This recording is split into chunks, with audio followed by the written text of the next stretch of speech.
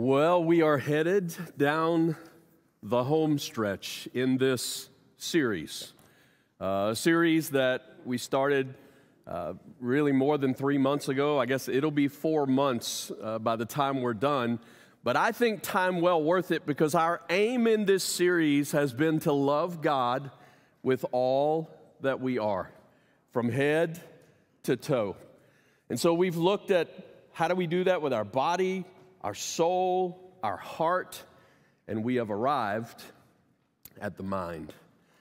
And so we're currently just trying to deal honestly with what, the further we go in this, the more convinced I am, so many people experience this time of year, a battle of the mind that can turn even a white Christmas blue.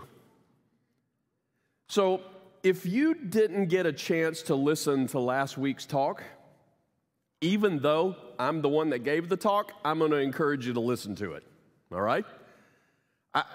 Because of how much we learn about dealing with depression from Psalm 42, all right? I encourage you to listen to it if you had another chance.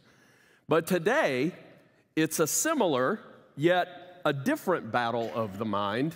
One way that I think we could say it is often when it comes to depression, we are wrestling with things that have happened, maybe to us, that we didn't fully understand why they've happened, right? And so it's sort of a God did get it wrong kind of battle of thinking in our mind, all right? Now, look, there's a lot of things that can be attached to depression. We talked about that last week. But in regards to thinking, it's often something's happened in the past. This is what we wrestle with. Today, we're wrestling with what we call anxiety, which is often keyed towards something in the future, right? It's the thinking, though, that God will get this wrong, that He will get this wrong. And so often, they work together. That's why we're tackling them in this series that way. So most things that I read regarding anxiety present a common teaching. And so I want to show you a little bit of that common teaching. It goes like this. You are anxious about things that may never happen. Is that right? Yeah. It's often the case. I agree. We are anxious about things that may never actually happen. So, why waste your time and energy on what may never happen? All right, that's the thinking. Therefore, focus on the positive future that you desire. Now, I'm going to tell you, I agree with all three of those statements. I do. Anybody else remember Jesus saying something like this?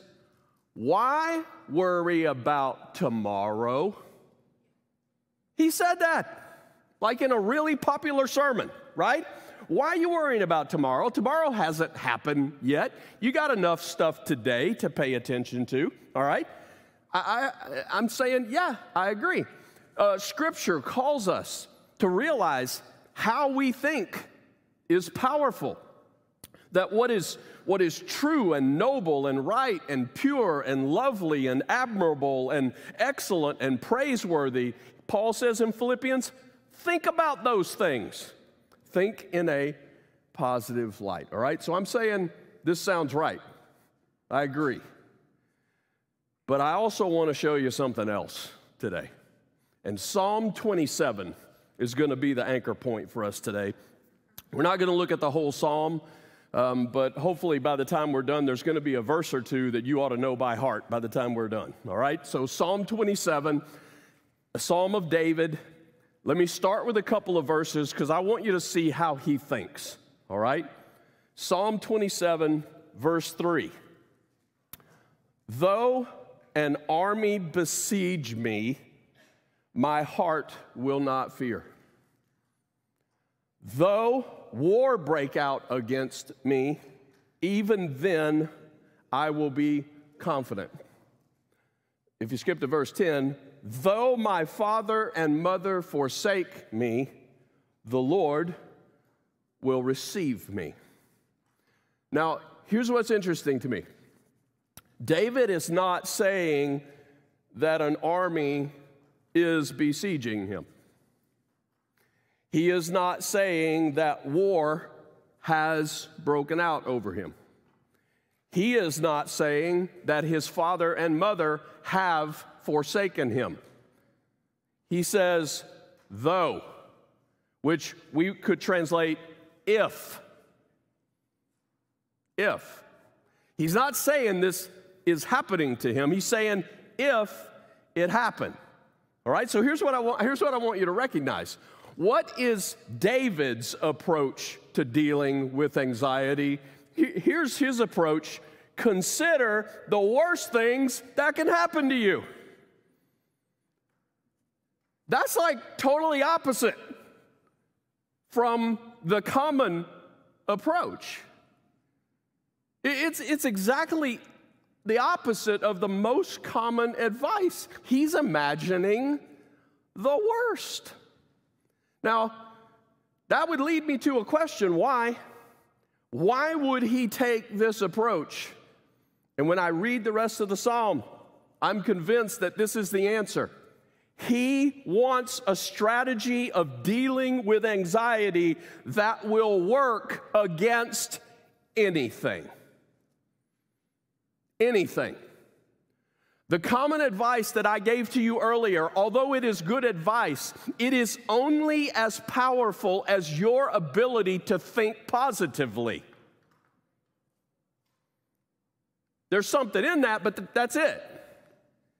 The common advice that I showed you earlier only exists if bad things don't happen. You may not know this, but I'm going to tell you.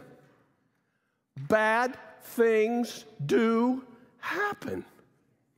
And so a strategy that denies or ignores the evil in this world is blind.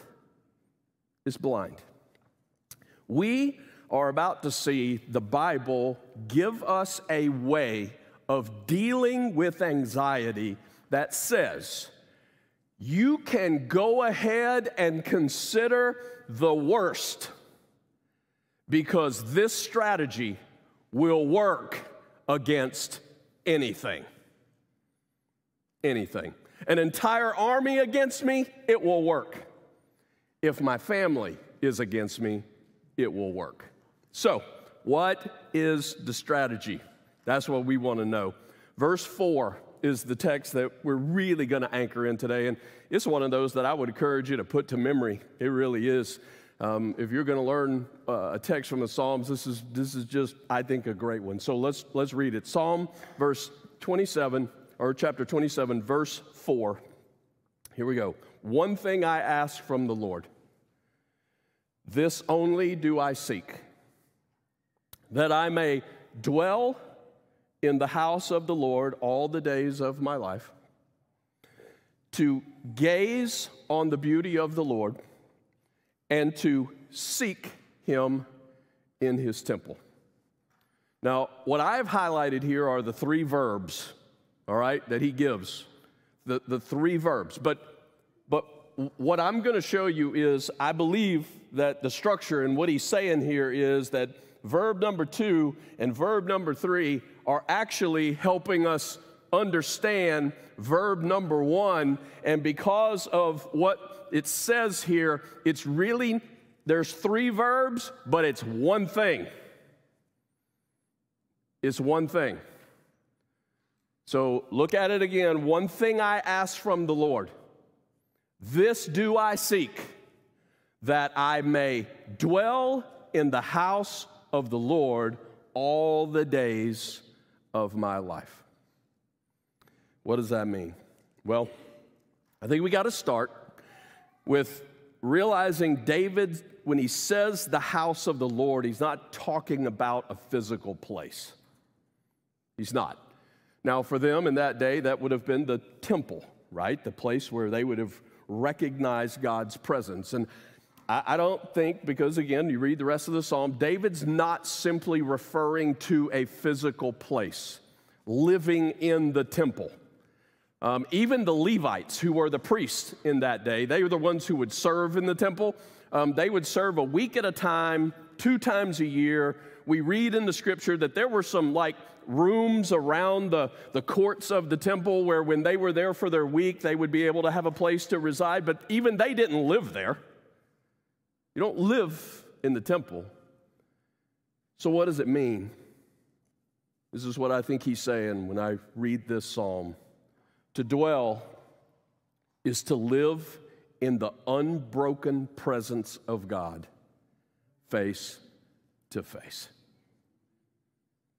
To live in the unbroken presence of God, face to face. And I'm adding that face-to-face part because as you read the rest of this psalm, which I'm encouraging you to do this week, you will see by the time you get to like verse 8 and verse 9, he's talking about the face of God, the face of God. He wants to see God's face. What is that about? Well, think about it this way. Each time that you attend a gathering of Heart of Life, you are typically in the presence of some form of the band, all right?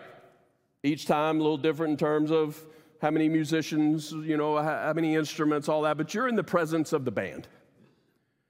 But you can't say that you have met them simply because you have heard them play.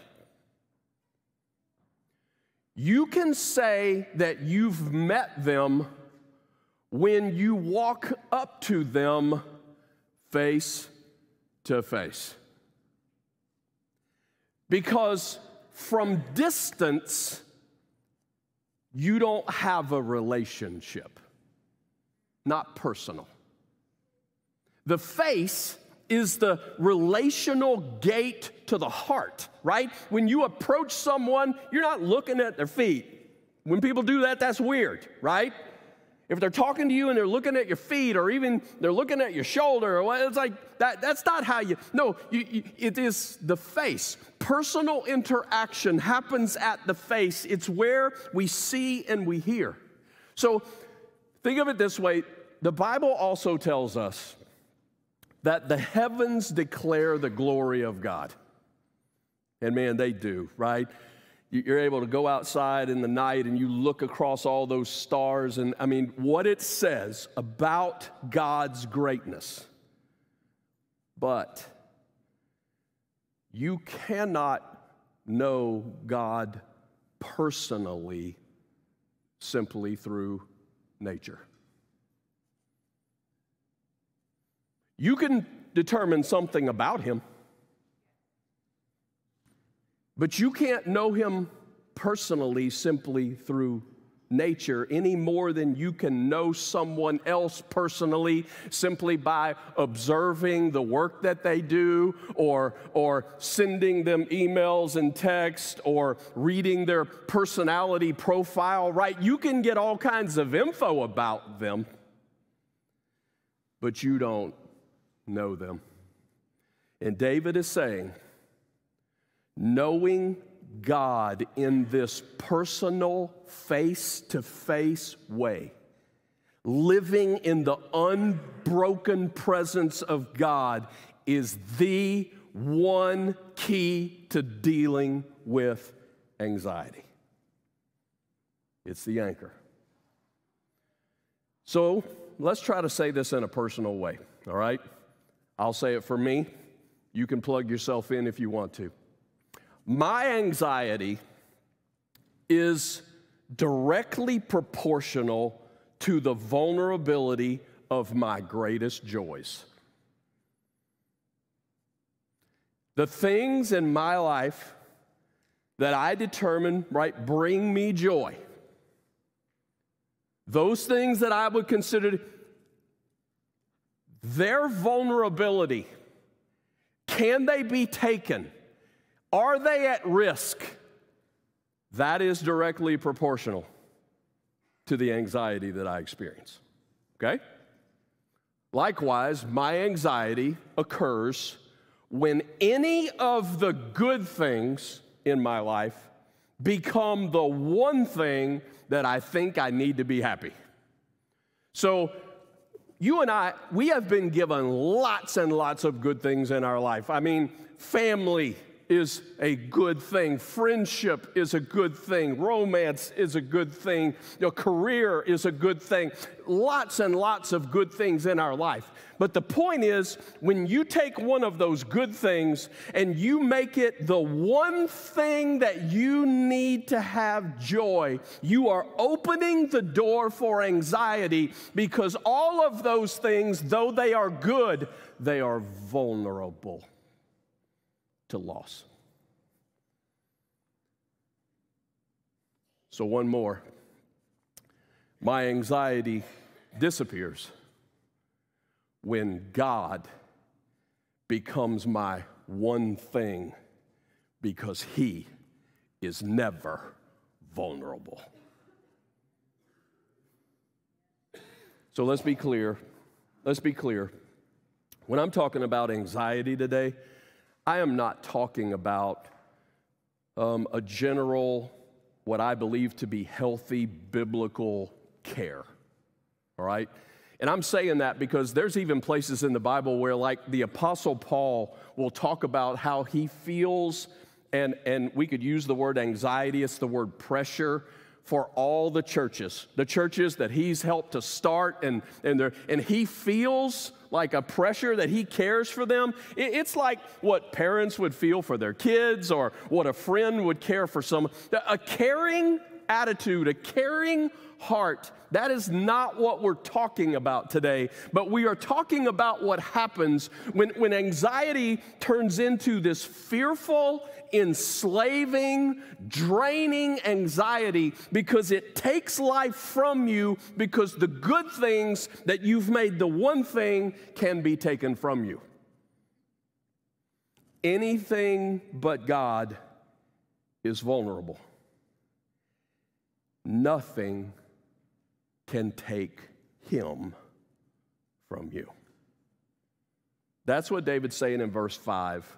If you look in verse 5, for in the day of trouble, He will keep me safe in His dwelling. And again, I don't think David is saying, if I could just get to the temple, then I'd be safe. Like, if I could just get inside the temple walls, then I would be safe. No, he's saying, I'm only safe when God is the one thing I want most of all. When I'm with you, because they can never be taken. So, let's go back to David's example. He says, though my father and my mother forsake me, right? The Lord, He's with me. I think that's such an appropriate example for Him to give us today during this Christmas season, because what I have observed is that much of the anxiety that people wrestle with at Christmas time really is centered around family. It's around family. Sometimes it's an anxiety that's felt because family that used to be with you is no longer with you. Maybe they've passed. But a lot of the time, it's also anxiety, not because someone has died, but it's because there is a brokenness that exists within family relationships, and they really, even though they say we would never want to, they really wish they could gather around a living room with the people that ought to love each other, but because of brokenness, they can't. And at Christmas time, right, it's that season where we think about families and we think about what should be and what matters most. And I think that's the reason we experience it much this time of year. And so when David says, like parents forsaking you, does that ever happen? Yeah, unfortunately. And likely you've somewhere along the way heard somebody, right, talk about, hey, my parents let me down. I will never forget what they either did to me or didn't do for me. And you've heard somebody probably use language like, man, I just can't get past that, and I don't think that I ever will. It is a declaring that it is impossible to be happy because of that. And I'm telling you, anxiousness occurs when the good thing, which in this case is family, has been declared the one thing, but now it's been lost because it's vulnerable. Please believe me that I am not minimizing the hurt today. I'm not. This hurt is real, but the maximizing of this hurt really does reflect the truth that even something this good, like family, is not built to be the one thing.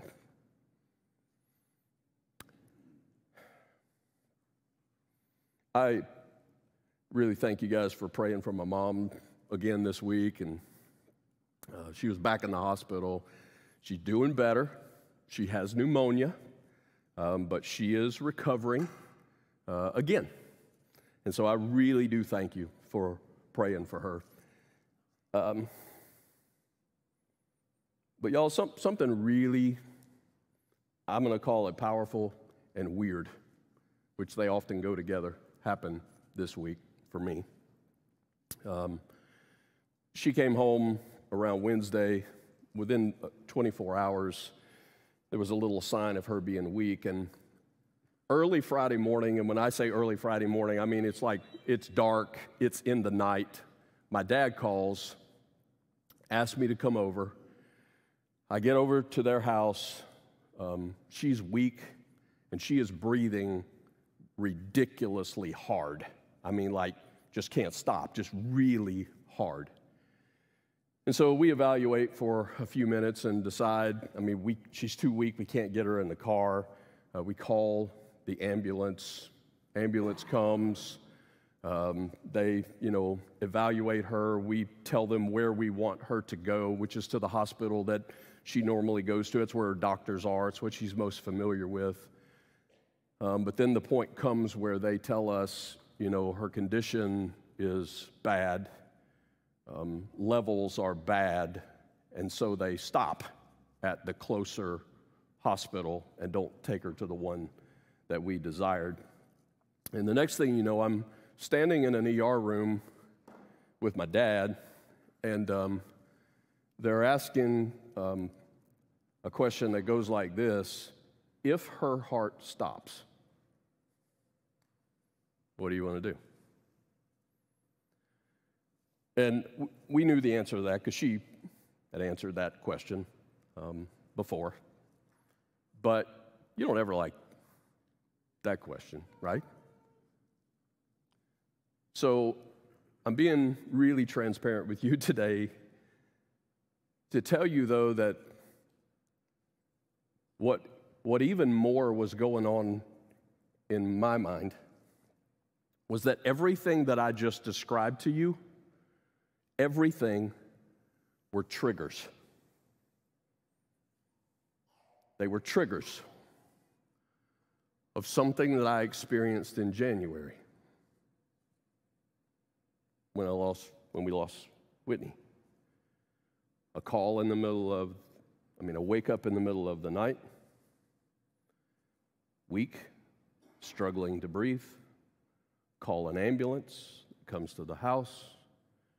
We want to go to this hospital, a call that comes and says we can't go to that hospital because it's so severe, and then a question of the heart. And I'm standing in a hospital room, an ER room, on Friday, kind of one of those moments where you're going, really?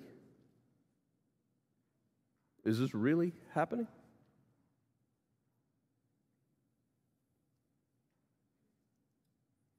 And y'all, I was standing in an ER room that was one door away from where Whit was. Literally on the other side of the wall. I texted Jen, my wife. I said, here's where I'm standing. And she sent a really quick text back to me that I'm going to just call it code. All right, because she sent me just a few words, but she and I have kind of learned something this year to where we have learned a couple of what I'm going to call techniques, strategies that when each of us might find ourselves in just like you're feeling it, all right? When it comes to the anxiety, when it comes to whatever it is, you're feeling it and it's heavy. And you can, there's a couple of things that we have been taught this year that the way I describe it is it just enables you to stop and kind of let your mind just breathe for a moment so that then you can start to think correctly. I felt sorrow. I did. I felt sorrow for the past. I felt sorrow for the present. I felt sorrow for what my mom was going through and what my dad was going through. And I think I've come to the point I think I always will. I think I always will. I'm starting to believe the Bible actually only makes the promise of no sorrow the next time we all gather in a different place. All right? So in this one, there's just going to be sorrow. But what I also was able to begin to do was to roll through the truths that I knew to be about the situation that I was in part because it kind of walked through the truths that I have learned this year that are anchored in a God who is not vulnerable, even when I feel most vulnerable. And again, I was reminded, y'all, I love my family more than I will ever know how to say. And as long as God gives me breath, I'm going to love them, and I'm going to serve them, and I'm going to try to protect them, and I'm going to try to provide for them. And I'm telling you, I would die for my family. I love them that much. But y'all, I was reminded again, standing in an ER room, they can't be my one thing. Because they are just as vulnerable as me. There is nothing wrong with loving them with all my life, but they can't be my one thing.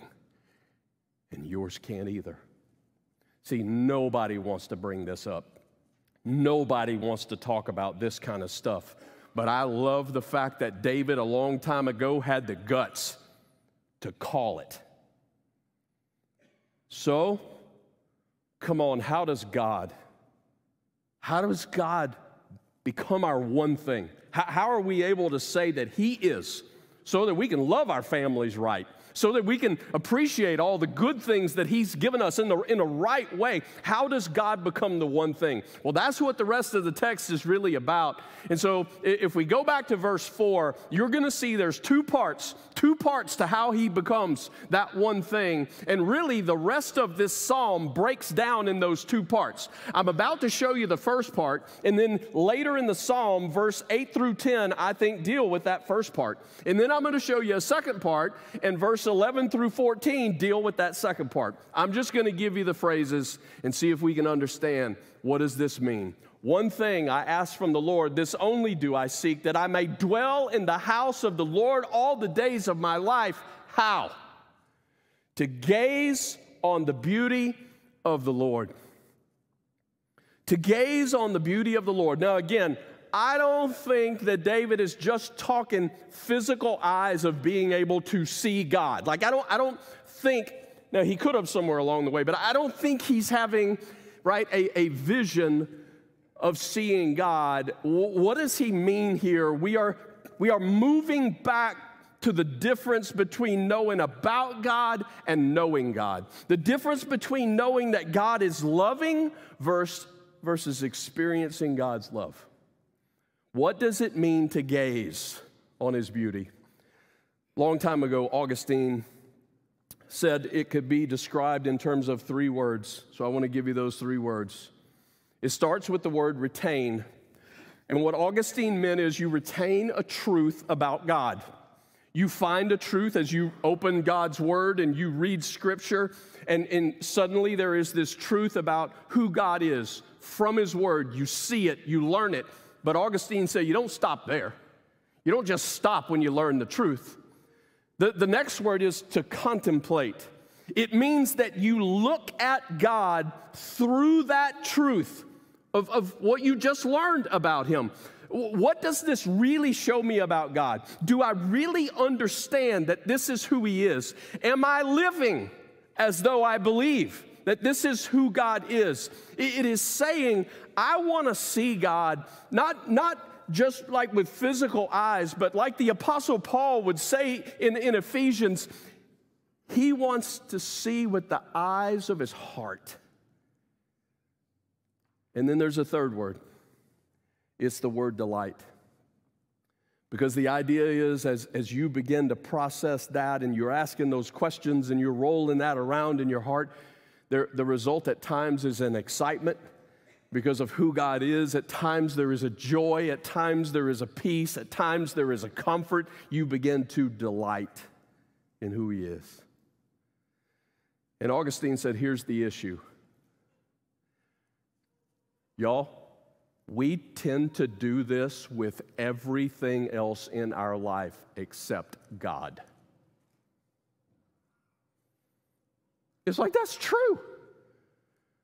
So, a career, maybe it's a house that you want, maybe it's a person that you want.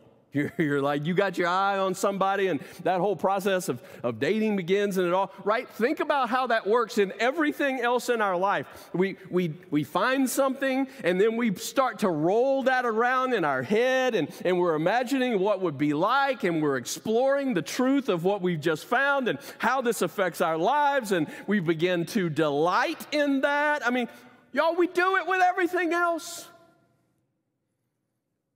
What if we did it with God? What if we went further than just showing up and writing down some truths of who He is?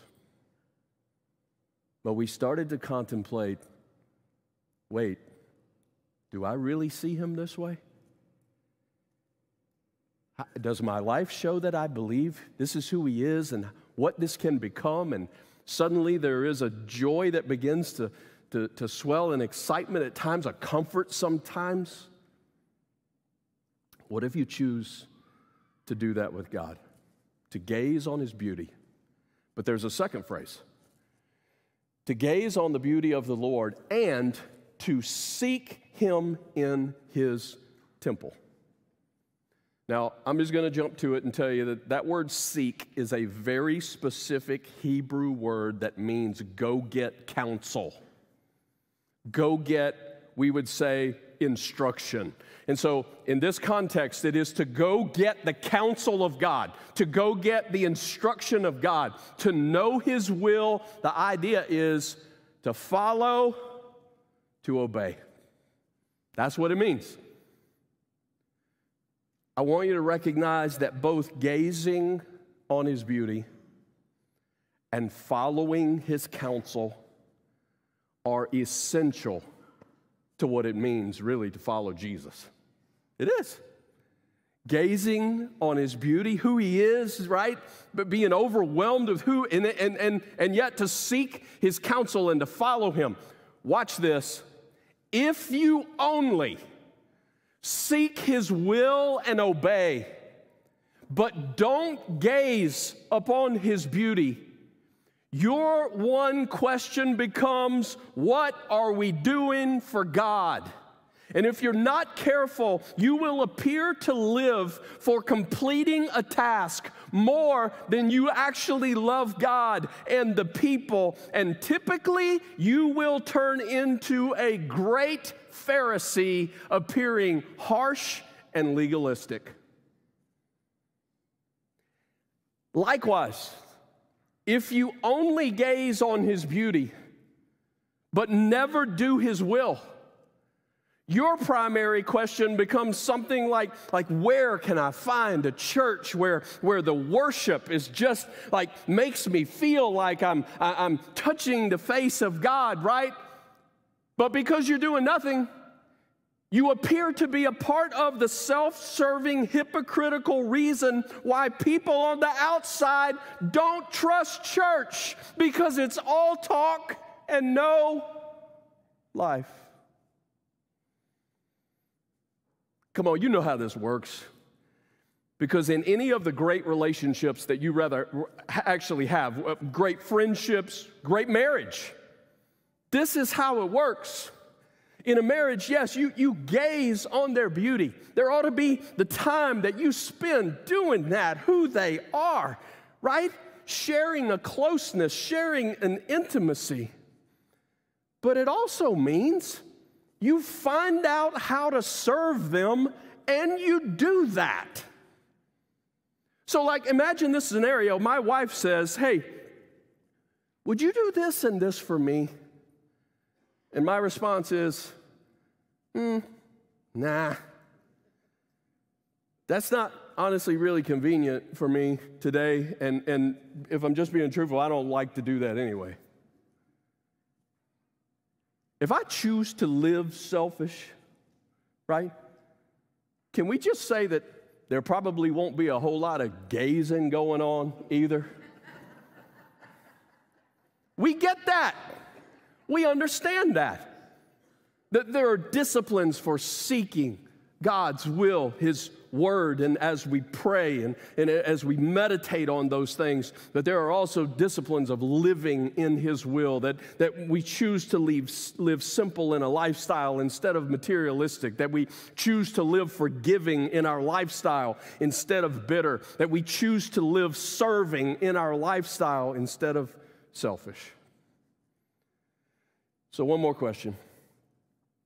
Like it says, you know, to gaze on the beauty of God and to seek His counsel, and yet David still uses that language in the temple. And it does make me wonder if there were times that, like, David was in the temple. There were times he went to the temple, and I imagine how he watched what went on there. And when he watched the sacrifices that were made, suddenly he sees something of the beauty of God's justice and God's holiness. A God so good that He will not overlook sin, and a God so holy that He must deal with evil. But he also, looking upon those sacrifices, would have seen something of God's mercy. A God who wants to deal with our sin so that we can still approach Him. A God who wants to forgive our sin.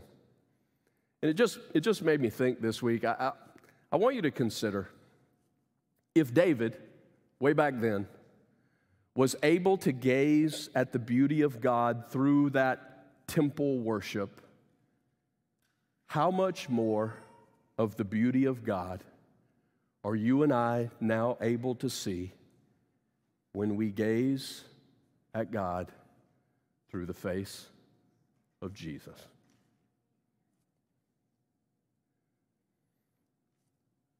In John chapter 2, it records, it's one of those moments where Jesus has disrupted the temple. He clears things out, and they're going, "Who do you think you are to do this in the temple?" And in John chapter 2, it gives us His response. Jesus answered them, "Destroy this temple, and I'll raise it again in 3 days." They replied, "It's taken 46 years to build this temple, and you're going to raise it in 3 days?" And John says, "But the temple He had spoken of was Him." Was Him. Oh, y'all, when we look at the temple, who is Jesus now, right? We're not having to simply look at a sacrifice on an altar in the temple long ago, but we see the face of the one who loves us more than anyone has ever loved. We see Him dying for us. We see blood flowing down that face, declaring, "Father, forgive them," because they don't know what they're doing, and He is forsaken for us. If David saw so much of the beauty of God in the temple that it would turn him into a man that could face an entire army and still stand, then I'm saying, who do you think God can make you as a man or a woman who beholds with unveiled faces the light of the glory of God in the face of Jesus Christ? Who can he make you to be? We see the evidence in David's life. I love verse 13.